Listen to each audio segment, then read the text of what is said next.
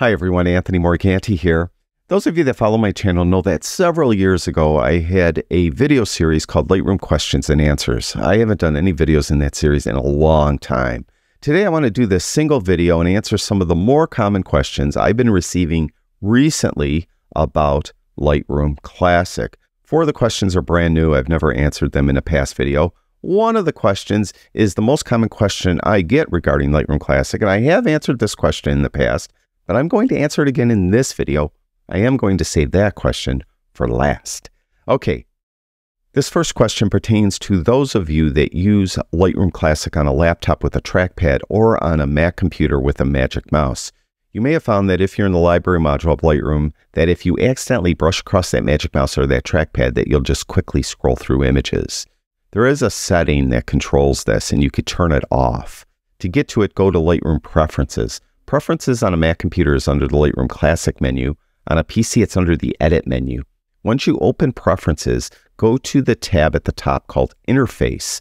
Then down here, this checkbox, swipe between images using mouse/trackpad. By default, that will be checked on. Just uncheck it. Then, when you're in the library module, I know you can't see me, but I'm swiping on my magic mouse, nothing will happen. You'll stay on the image. So that's a setting you could turn off to take care of that issue. That's question number 1.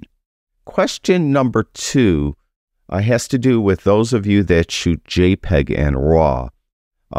By default, when you shoot JPEG and RAW and put that memory card in your computer and import the images into Lightroom, Lightroom will only import the RAW images. It will not import the JPEG images. Well, there is a setting in Preferences for that as well. So again, go to Lightroom Preferences.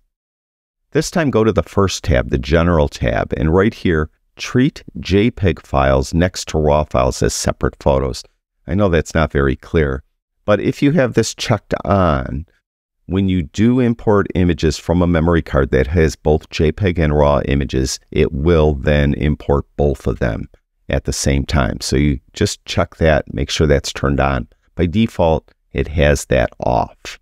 So just make sure that that is on and you'll be all set.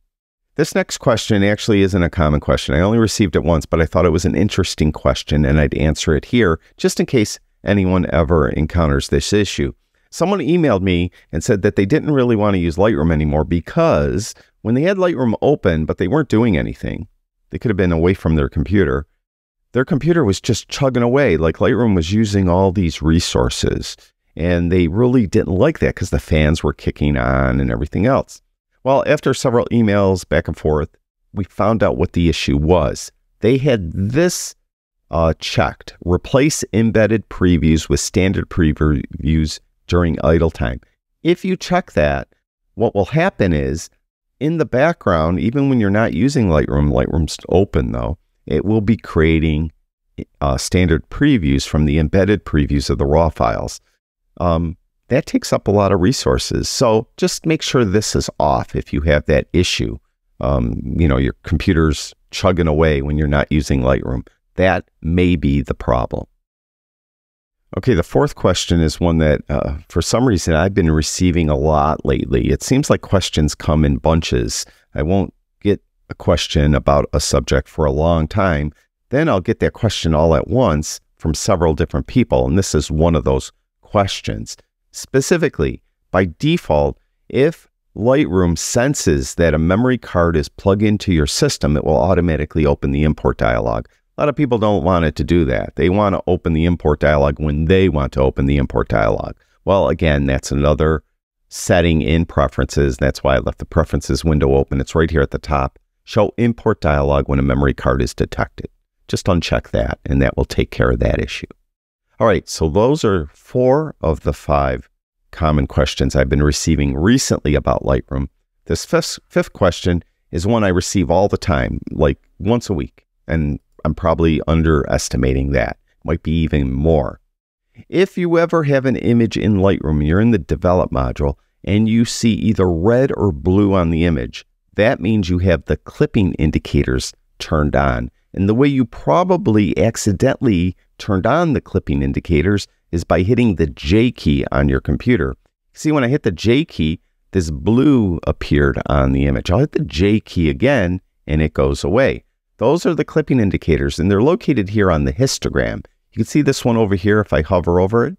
That's the clipping indicator for the shadows. And when you're clipping the shadows, that means they're just crushed. It's absolute black. You'll be able to see it by turning those on by either clicking on this little triangle or hitting the J key. And when I clicked on that little triangle, you can see I'm seeing where I'm crushing the shadows. And if I go to the Basic tab and I go to, let's say, Shadows, and I bring them down even more, you can see how I'm adding more blue to the screen. I'm crushing the shadows even more. So that's the blue indicator. Well, what about the red? Well, the red has to do with the highlights. And that is when you're like blowing out the highlights. So let's go to this other triangle on the far right side of the histogram, turn that on. Now, I don't see any red on this image, but I'm sure if I go to highlights and I pop that up, look, we got some red there now. Go to whites too. So if you see red and blue on your image, all you need to do is hit the J key and it will go away. Hit the J key again and it will come back. And that's probably how you did it. You probably accidentally tapped on the J key on your computer without realizing it and turned on the clipping indicators. And the thing about these clipping indicators, I should add, is when they're on for every image. So if you go from image to image, that's probably, there you see some blue on that one. Here, let's even go to another one. Let's go to a brighter one if I could get the, here. So here we go. Clipping, see how you go from image to image and they'll stay on. They'll stay on till you turn them off. So hit that J key again. So that's it for Lightroom questions and answers. Again, this is a one-off. I'm not going to revive the series or anything, but every now and then, if I find that I'm getting some unique questions about Lightroom, I'll do a video and answer them. Thank you, everyone who watches my videos. I really do appreciate it. Talk to you guys soon.